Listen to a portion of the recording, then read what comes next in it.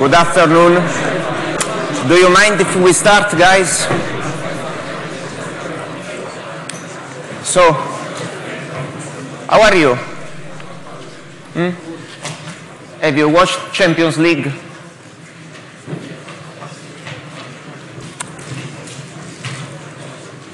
Who will win Champions League this year, in your opinion? Who? City. That's likely.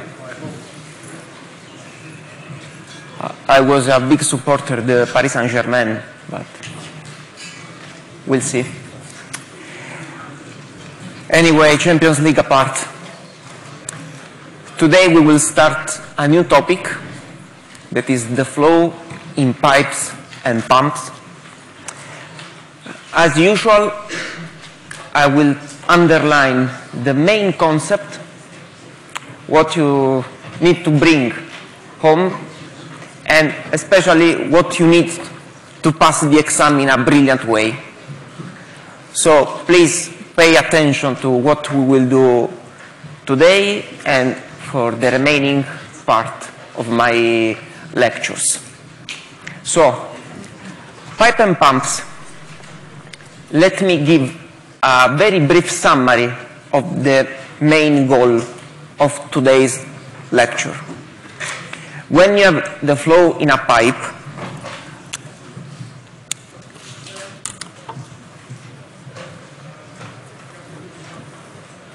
so you have a certain pipe, length L, diameter D. Fluid is flowing with a certain velocity V, which corresponds to a certain flow rate Q. Every time you have a pipe, you have something called energy losses. We can classify energy losses into two big families.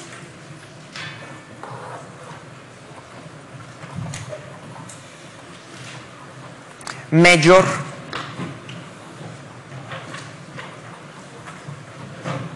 and minor losses. They are called major and minor because you can imagine that major losses are considerably larger than minor ones. The aim of today's lecture is to be able to compute major and minor losses into pipe systems. Minor losses are due to local events. We will understand what do I mean by local events, but for now, please consider that they depend on some changes in your pipe. For example, if you have an obstruction, if you have a sudden expansion. Major losses are due to friction. Friction is due to shear stresses, which are due to viscosity.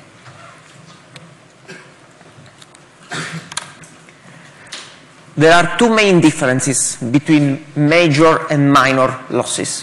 First, their magnitude. Major losses are usually considerably bigger than minor ones. The second difference is when they arise. Minor losses are present only when there are some specific, particular local events. It means that you can have 1, 2, 1 million minor losses, or even you cannot have minor losses at all. Major losses are due to viscosity. Viscosity is an intrinsic characteristic of a fluid. You cannot get rid of the viscosity, right? If you cannot get rid of the viscosity, it means that whatever pipe you will always have major losses in your system. Okay? So if at the exam one of the questions will tell you, is it true that you can neglect major losses in your pipe system? You will say no. Okay? If the question says, is it possible that to have no minor losses in your system? Yes, we will identify. This sketch summarizes the difference between energy losses. Now, when classifying losses, regarding to major one, the main goal is to compute a quantity called F. F is known as friction factor. And we will see how to compute the friction factor if our flow is laminar or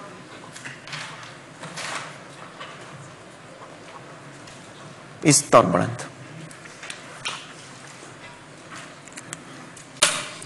This is the summary of today's lecture. Let's move on.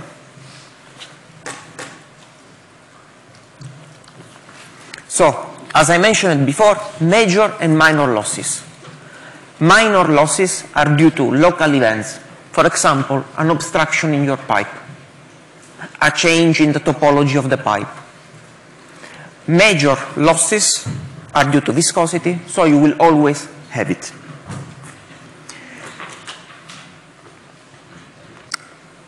Let me define two quantities, Cp and Cf.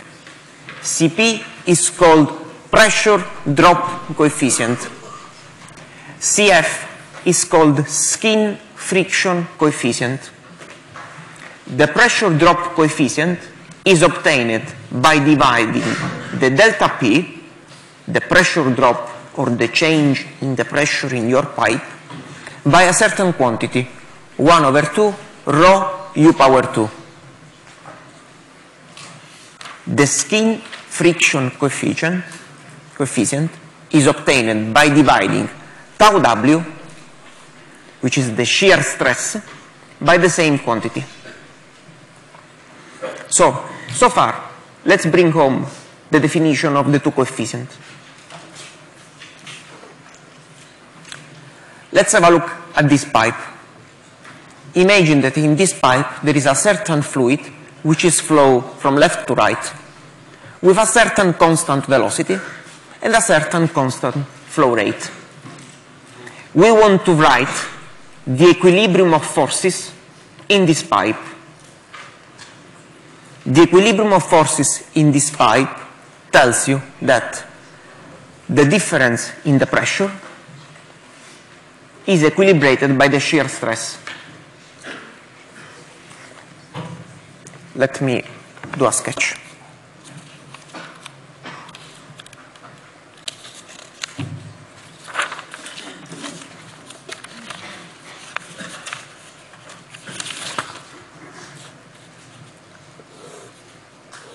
We have this pipe. Fluid is going in this direction. This is D. This is L. You have the pressure drop, which is balanced by wall forces.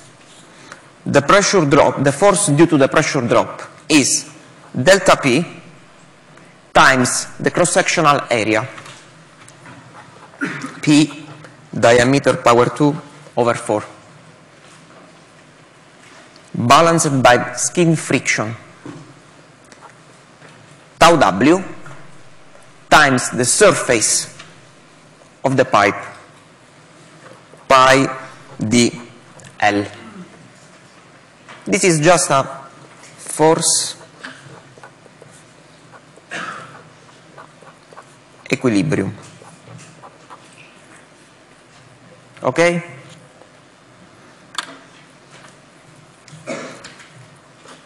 We can do this. We can do this. And we can rewrite delta P equal to 4 L over D tau W. This stems from the force equilibrium. Perfect. Now, let's multiply left-hand side and right-hand side by the same quantity.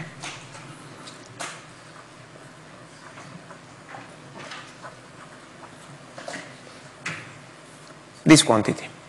So we obtain delta P divided by 1 over 2 rho u power 2 equal to 4 L over D tau W 1 over 2 rho u power 2. Okay? It looks like that this is Cp, the pressure drop coefficient. Do you agree? You will also agree that this is Cf, the skin friction coefficient. Cp equal to 4 L over D Cf.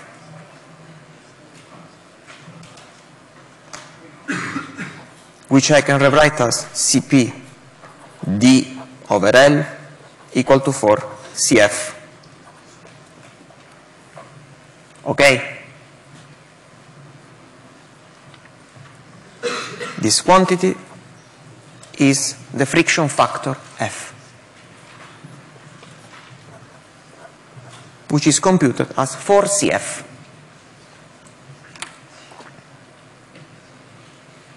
This is the friction factor,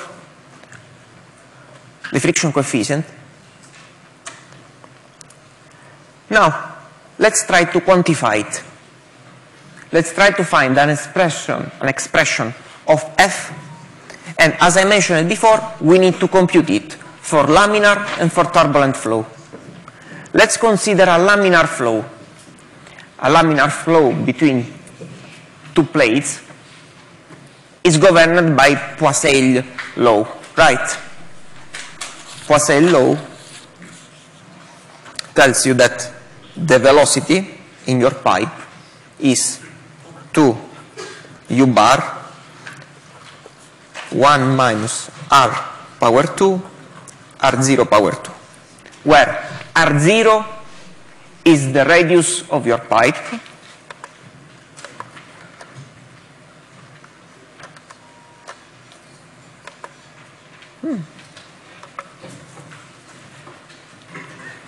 R0 is the radius of your pipe. R varies between 0 and R0. U bar is the mean velocity. The peak velocity is 2 times U bar.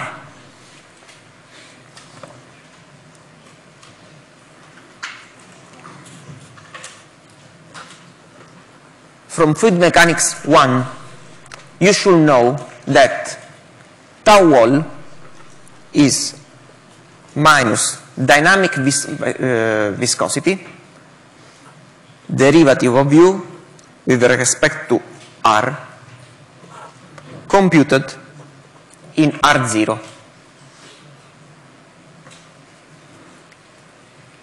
We can do a bit of math, and we end up by saying that the friction coefficient F for a laminar flow can be computed by this relation, 64 over the Reynolds number. When your flow is laminar and someone asks you, could you please tell me the expression of the friction factor, you just say F equal to 64 over Reynolds. So you just insert, please tell me. So what's the difference between if I have a little number for a radius or even a little number for a diameter? So what's the difference between RE or RTD? Immediately.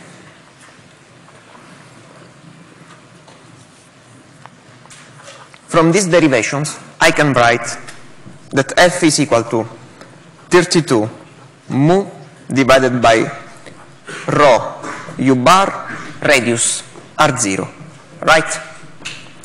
Do you agree that the diameter is 2 times R0? I got it.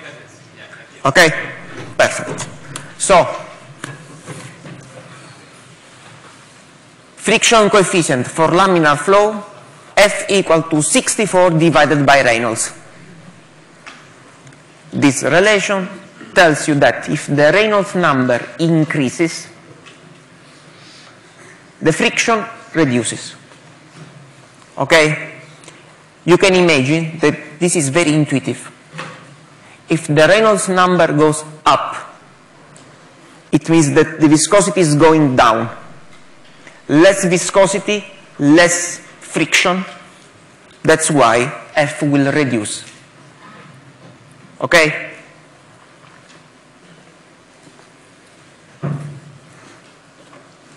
The situation is a bit more complicated when you go turbulent.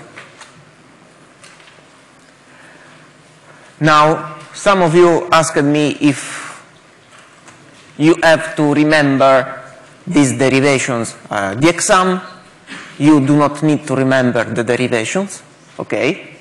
For me, it's important that you get the concept and you understand when a given formula should be applied. So, the main message you have to take home is this one. When your flow is turbulent, the friction factor can be approximated by a certain formula that is 0.316 Reynolds to the power minus 1 over 4.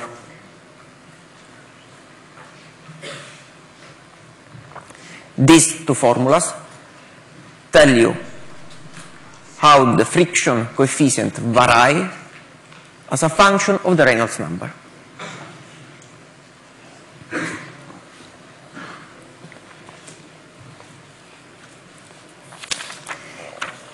If we come back to this sketch, then we can say F laminar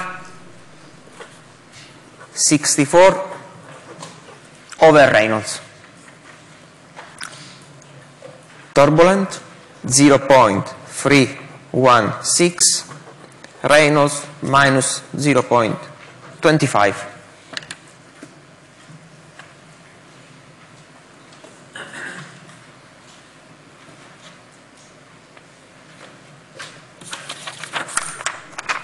This is the main message. Now we have to introduce another ingredient and understand how to use this message. Who is not convinced about what we have been saying so far? Are you all convinced? Yes or no, please? Thank you. Let's move forward. You have a pipe. Your pipe can be made, for example, by glass, or can be made by concrete, steel, iron, anything else, right? You can imagine that different material will have different roughness. And roughness might have a strong impact on the friction in your pipe. A very smooth pipe will allow the flow to go faster than a very rough pipe. Or, if you want to see the problem from the other viewpoint, a very rough pipe surface will induce some very strong, big energy losses in your system if compared to a very smooth one. So the roughness of the pipe is a very important ingredient when computing the friction factor. The two formulas we saw before are valid only for very super extra smooth pipe. Okay? But in real life, there is a certain roughness. A couple of centuries ago, a scientist called Moody derived this chart experimentally. This chart is a way to compute the friction coefficient in a pipe as a function of Reynolds number and the roughness of the pipe.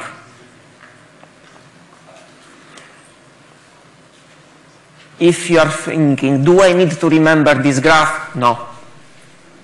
It will be provided in case you need it. But it's important that we analyze this graph. In this graph, we can identify some regions.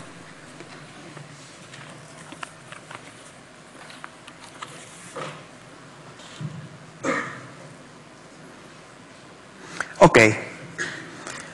There is this region, laminar flow.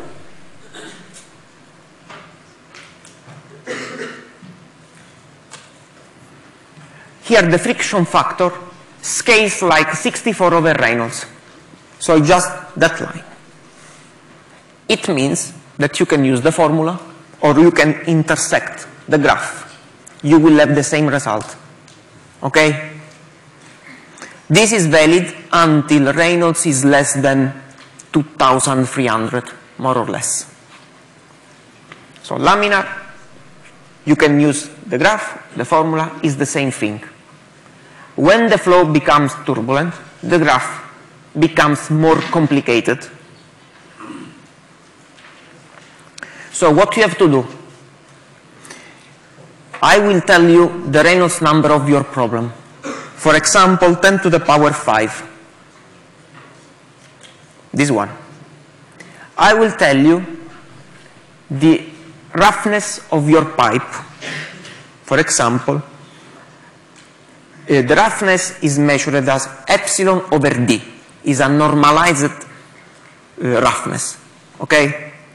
So what you see on the right side is dimensionless. I will tell you that the roughness, the normalized roughness of your pipe is, for example, 0.01. You enter with the two values,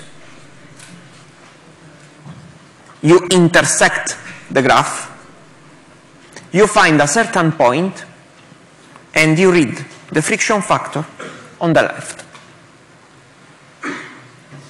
This is how to use Moody's chart. So you need just to know epsilon and the Reynolds number. You enter in the graph, find a point, read what is happening on the left side. It is very important to understand something else. You can see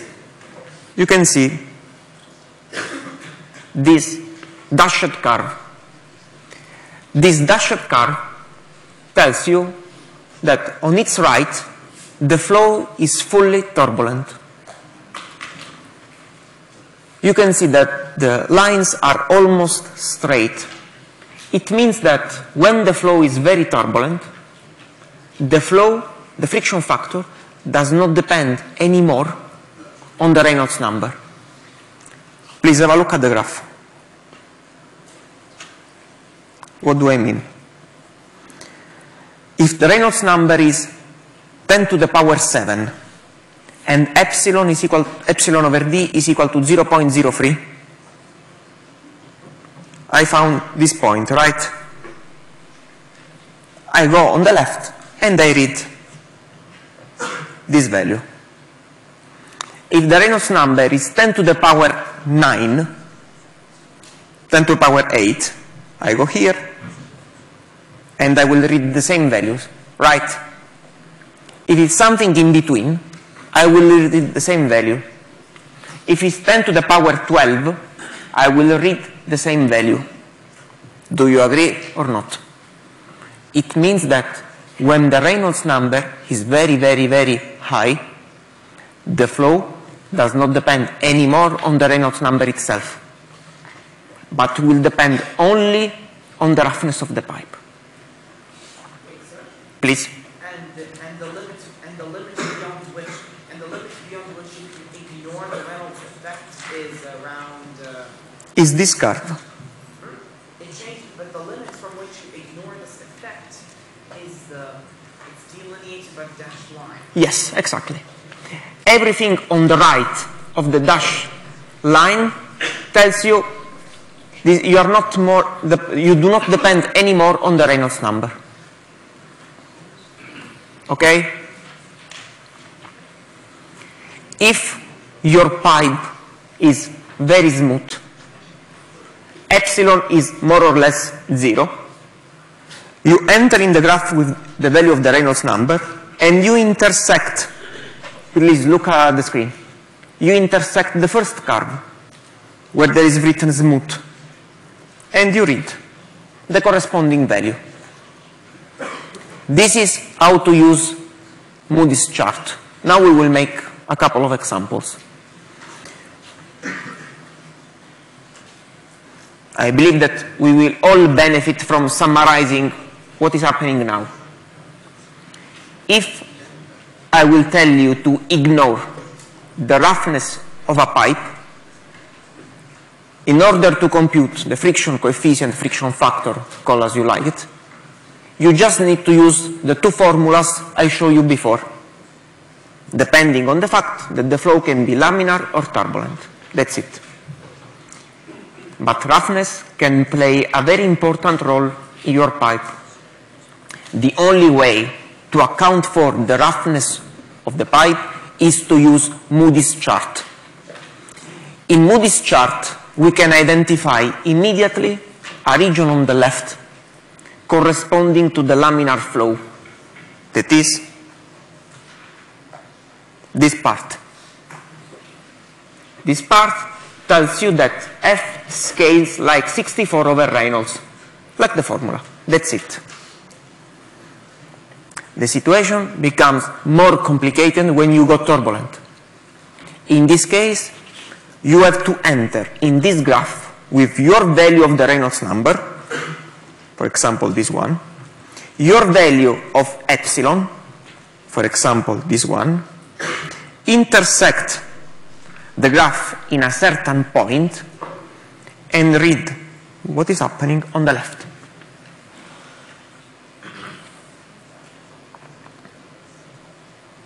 A very important take-home message is that there is this dashed line curve which tells you that everything on the right of it is a very fully developed turbulent flow, and the flow, the friction coefficient, will not depend anymore on the Reynolds number, but will be sensitive only to the roughness of the pipe.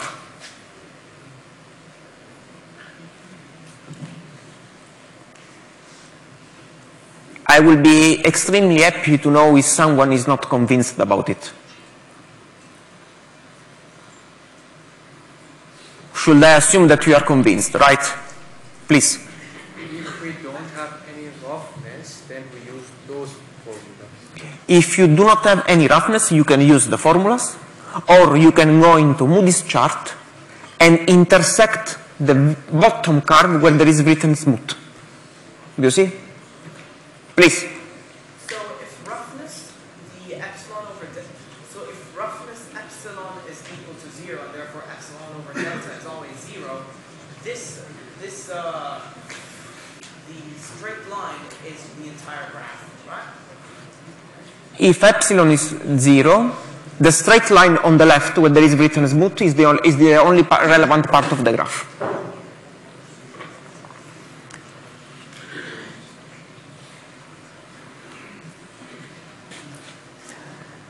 Shall we make some examples?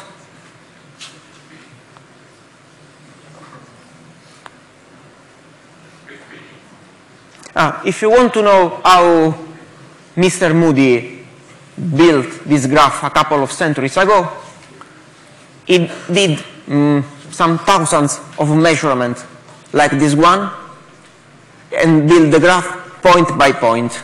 I believe that he spends a considerable amount of time of his life to do it. Let's make an example. You have a pipe. In this pipe there is water with a certain density, a certain viscosity, which is flowing through a pipe of diameter 1 centimeter, length 1 meter. The velocity of the flow is 0.2 meters per second.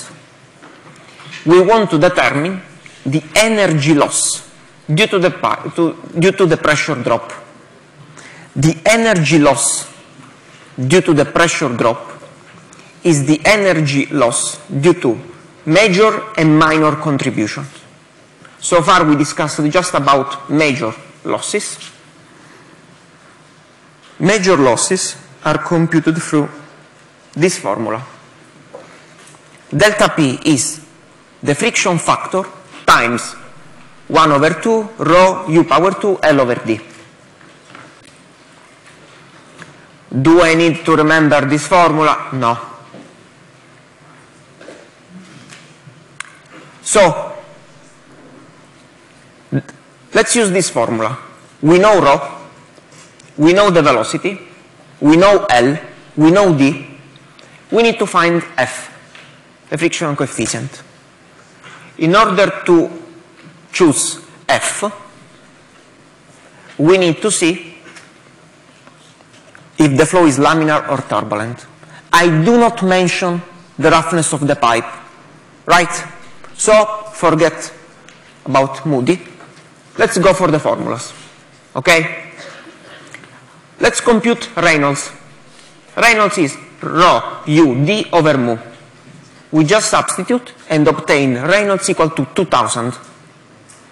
2000, laminar flow, F is 64 over Reynolds. In our case, F is 0.0325.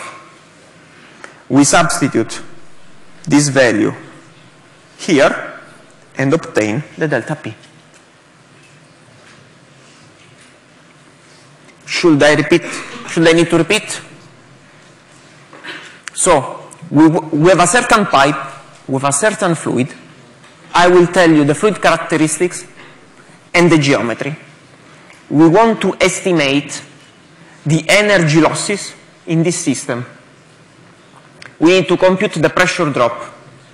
The pressure drop is the friction coefficient F times that quantity, 1 over 2 rho u power 2 L over D. We know all the ingredients except for F. We do not mention at all the roughness of the pipe. So I don't want to see Moody's chart. I need to use the formulas. I have two formulas. Which one is correct? They depend on the Reynolds number, laminar or turbulent. Let's compute the Reynolds number. Let me ask you, given the data, the input of the problem, am I in the position to compute the Reynolds number? Yes, I know all the ingredients. So I compute Reynolds. Reynolds equal to 2000, laminar flow, F is 64 over Reynolds. We compute F, we put it in the formula and obtain the delta P. That's it. It is extremely likely that you will face a problem like this one. Please. Right, so the question states that determine the energy loss due to pressure drop. So do we have to convert the pascals to joules? 1 second.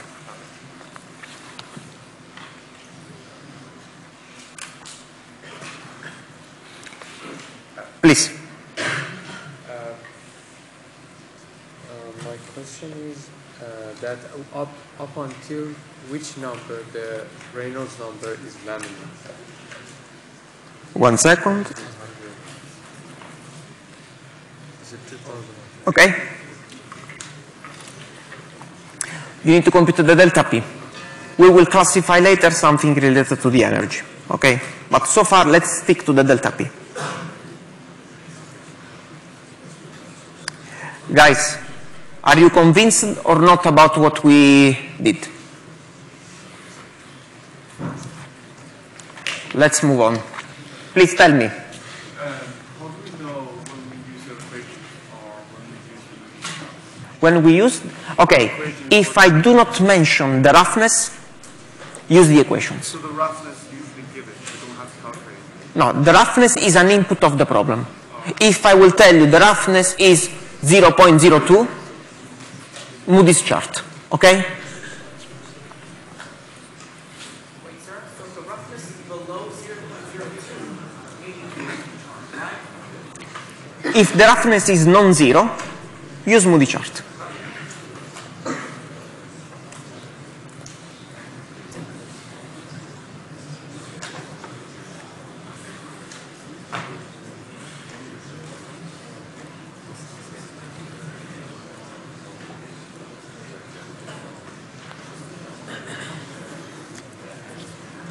Guys, please have a look at this. This is the summary of major losses, which is equivalent to this. The aim is to compute F, the friction factor. F depends on the Reynolds number, so we should distinguish between laminar and turbulent flow, and might also depend on the roughness of the pipe, if the roughness of the pipe is an input of the problem. If you do not see anything about the roughness, you will lose the formulas. If the roughness is non-negligible, you have to use Moody's chart. You are in the position, in any case, to compute F. Then you substitute in the equation on the bottom and you obtain the pressure drop. This is the pressure drop due to major losses in a pipe. As I mentioned before, major losses are due to viscosity. Viscosity will always exist in a certain fluid. It means that you can never neglect the presence of a major loss. Okay? But in addition, you can have some minor losses, which we expect to be considerably smaller than the major one, but non-negligible. Let's see this in phase. As I mentioned, minor losses are due to local events. Local events is something that is changing the flow topology. You change the direction of the flow, you obstruct the flow, you change the cross-sectional area and change the velocity. Look at these examples. When you have any bend, an expansion, an obstruction, you can see that there will be some small vortices arising in your pipe. When there are vortices in your pipe, vortices do a very important thing. They subtract energy to the system. Vortices eat energy. Okay? So even a very small vortex can subtract, can reduce the energy of your pipe. A change in the flow topology will trigger the presence of vortices, which will subtract energy to your system. That's why we have minor losses. Minor losses are due to the vorticity generated by a change in the topology of your flow. Okay? Minor losses can be computed through this formula. As I mentioned before, minor losses are local events. You can imagine that in my pipe I can have millions of obstructions, for example. I will have 1 million of minor losses. Each single minor loss will depend on the velocity of the flow where the local event is. UB in this formula is the velocity of the flow where there is a certain minor loss. Each minor loss will be characterized by a certain coefficient K. K is a way to measure how energy gets dissipated by the minor loss. K coefficients are estimated experimentally.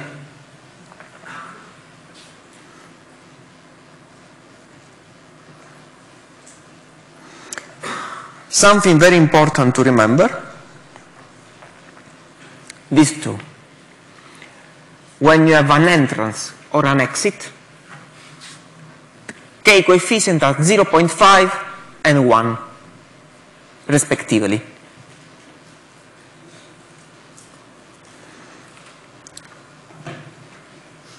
I will just show you this. You do not need to remember these things, but it's to show you that we can have many possible sources of minor loss in your system, like these ones, this. Every time you change your pipe, every time you change your flow topology, you will have a minor loss. You do not need to remember all these cases, no worries. I will be very happy if you will remember that when you have an entrance, you have 0.5, when you have an exit, you have 1. And as I mentioned before, you can have n minor losses. You will have n contribution to your equation.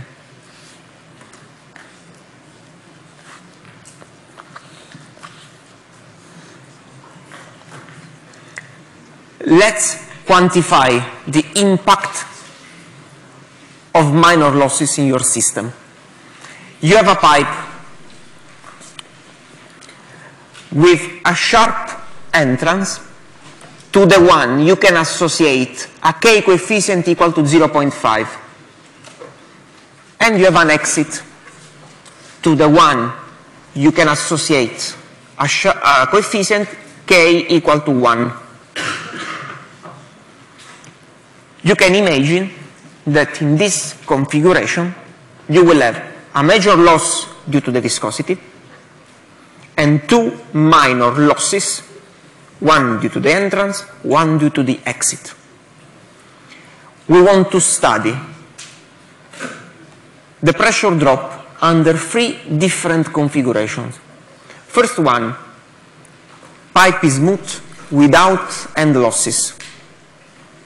Second one, pipe is smooth and you have both the end losses. Scenario most complicated. Pipe is rough. It means that epsilon is non-zero and there are end losses. First thing to do, we calculate the velocity of the flow. Why? Because we need to compute the Reynolds number. Reynolds number is of order 10 to the power 6. Flow is turbulent. You can use Moody or you can use the formula to compute the friction factor. I will suggest you to use the formula in this case, but they are equivalent. The pressure drop due to the major loss in the pipe system is 8.87 times 10 to the power 7 Pascal.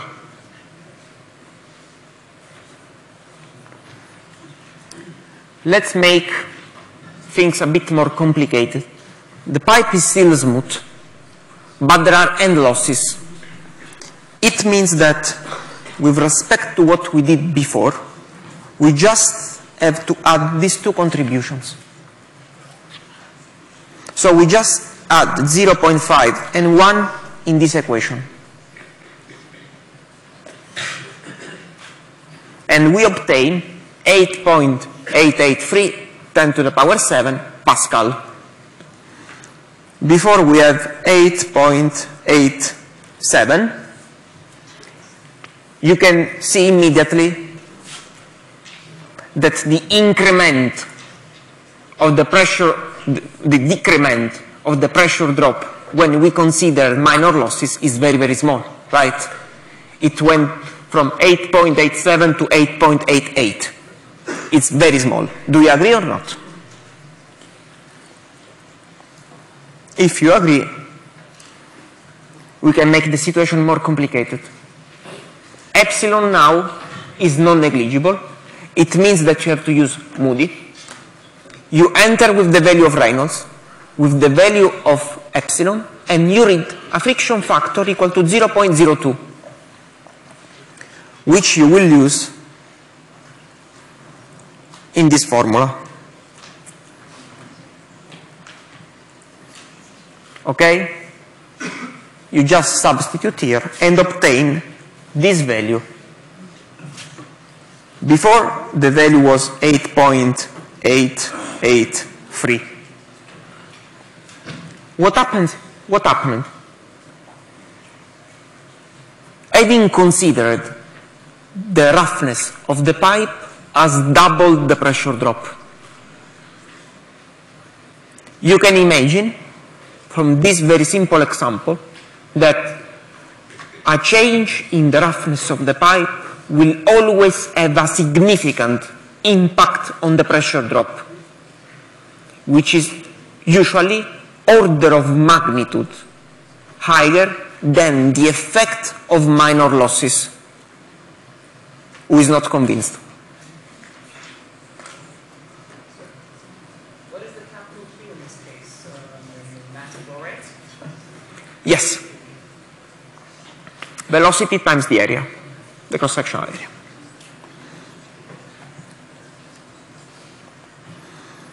Okay. If you agree, I will finish here. Please, next lecture, we will finish this topic and will be very important for your exam.